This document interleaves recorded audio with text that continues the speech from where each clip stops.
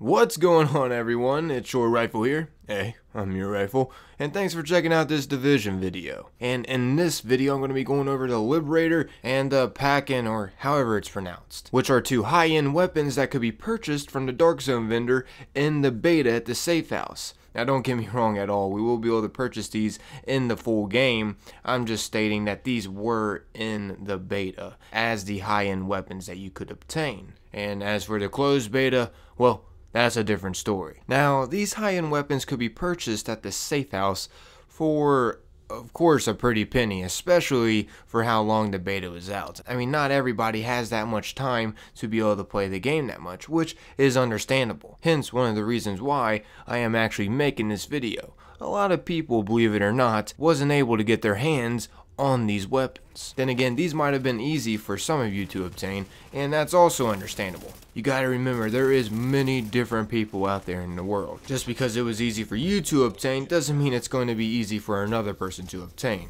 But it seems like once you got a hold of these high-end weapons, in the beta at least, you just outgunned pretty much everybody because a lot of them didn't have the high-end weapons. I mean, the Dark Zone can definitely make it tough. And we can't forget about how you have to maintain your level and maintain your Dark Zone funds as well. You have to keep them up because each of these guns is around 7,000, and also you have to be level 12 in order to buy these, and that was the max in the beta. Anywho, let's get into this. First off, I'm going to be starting with the Liberator just because personally that is my favorite out of these two. But hey, that's all a personal playstyle to me. I was actually playing with another player, and he was extremely good and had these two high-end weapons pretty early in the beta, and he actually preferred the Pakhan over the Liberator. So that just goes to show right there, it all depends on the person's personal playstyle. So anywho, as for the Liberator goes, with no modifiers attached to it, the DPS on mine was 3,569, the RPM was 850,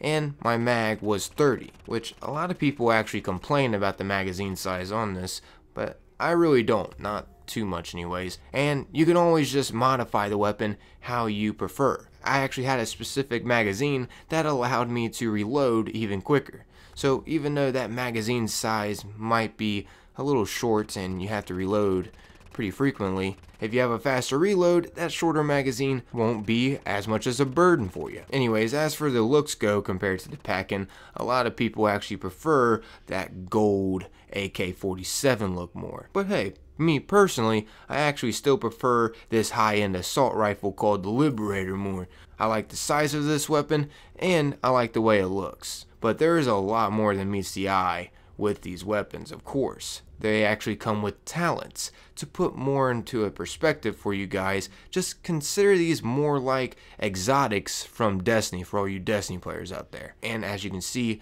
they come with talents, which are basically special abilities on the gun. And well, they can go hand in hand with some of your techniques that you use. Like personally, I'm more of a skill-based user, and that's what the Liberator is all about. Using your skills for kills, basically. As you can see here, weapon damage is increased by 5% for 10 seconds after using a skill.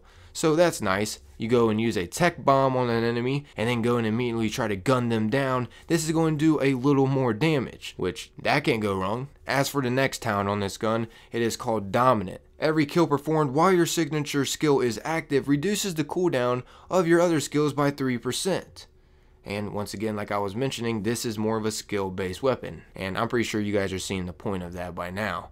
Anywho, the next talent that it has is called Talented, which as you can see, killing a target with this weapon increases skill power by 3% for 5 seconds. The effect does not stack, unfortunately, and killing a new target does refresh the timer. The overall stats of this weapon isn't bad at all. It's just more of a close quarter kind of weapon, of course. As you guys can see, the range isn't that great. Now, I'm not saying you would use this as a shotgun, but the range is a little below average. But like I was mentioning before, you can change the stats on this weapon by getting specific modifiers to help you with your desires of how you want the weapon to be like. Anyways, I guess that's about wrapping up this Liberator high-end assault rifle. Up next on this list, I have for you guys the Pakhan, the high-end light machine gun. Personally, not my favorite out of these two, but I'm not going to completely shun this weapon away, just because I've heard some people actually loving this gun, and that just goes to show it's all personal playstyle. Anyways, let's get into this. The DPS I have on this weapon is 3086. As for the RPM goes, it's at 650. And as you guys can see, it has a little larger magazine size by 15 bullets. The more bullets you have, the more you can spray and the more damage you can unleash on your enemies. But same goes with the Liberator, it's more of an aggressive kind of weapon. Gotta get kind of up close and personal to them. I absolutely love how this weapon is detailed. The gold plate with a little bit of white in it, a little bit of black in it, and a little bit of brown. It just overall looks nice. A great blend with the weapon. Anywho, as for the talents go for this high-end light machine gun, it has Swift, which as you can see reloading is 5% faster. It also has Destructive. Armor destruction value is increased by 5% when using this weapon. This gun could just be a dream come true to you. Then again, it could just be your worst nightmare and you just wasted so much Dark Zone funds on this piece of crap that you're not even going to really use that much. It all depends on, once again, I know I've said this like 50 times in this video, on how your playstyle is. Personally, I don't like the talents as much as I do with the Liberator.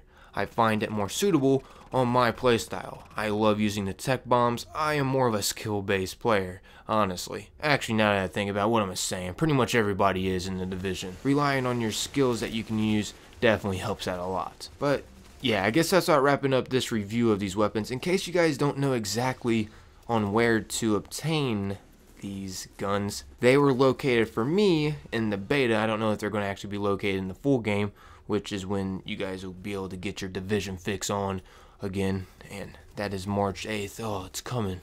It is coming. But anyways, it spawned in the safe house, and once again, it might not be the same case when the full game releases. But yeah, they're both level 8 high ends, and they can both kick some serious ass. I'm out of here though, everybody. Hope you guys did enjoy this review of the 2 high-end weapons that you could obtain in the beta, and I'm going to leave a friendly reminder at the end of the video. I know to some of you this may get annoying, but if you could, please remember to take a little bit of your time and leave a like. It's greatly appreciated, everybody. The likes that you have given me on my videos continue to help my channel rise, and for that, I can't thank you all enough. I seriously could not have got to my number without your guys' support. And don't think I sound like a suck-up. I mean, yeah, kind of I do, but seriously, I would not have got this far without you all. But this has been your Rifle, and remember, everybody, to stay safe out there. Hopefully I'll see you all around in my next video. Thanks for checking out my content, everyone. Peace.